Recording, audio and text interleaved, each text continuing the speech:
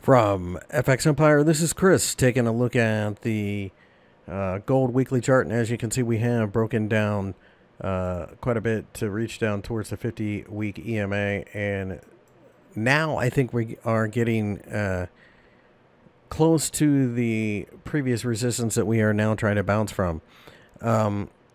At this point in time, I think that if you're patient enough, we may get a supportive candlestick. The 38.2 fib, the previous noise, the 200-day EMA, which we are just below right now, the 50-week EMA. This all kind of bodes well. U.S. dollar index ready to perhaps slice through 92 for good finally. That could turn things around and bring up the value of gold. We'll see. I'm going to wait for a weekly candlestick to confirm this, but if there's a place where we should see a lot of interest, it's right about where we're at.